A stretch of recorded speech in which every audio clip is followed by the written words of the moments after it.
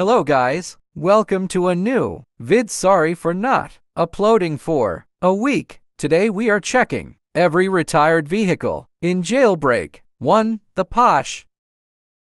Posh is a blocky and classic car. In Jailbreak, Posh was released on January 2018. It was named Porsche before. The Posh was a normal and a escape car on the museum. Everything was alright until October 31/2020 Datbrian Mac Day vid that Posh was getting retired. Then Posh got retired and became an forgotten vehicle.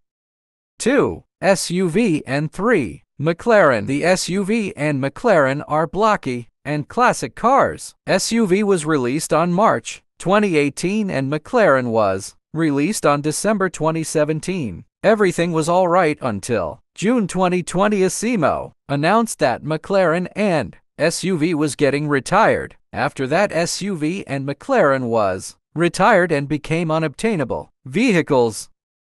4. Steed and 5. Mini Cooper. Steed was released on October 1/2017 and Mini Cooper was released on mid-May 2017. Everything was alright until February 2020. People said that Mustang and Mini Cooper was getting retired.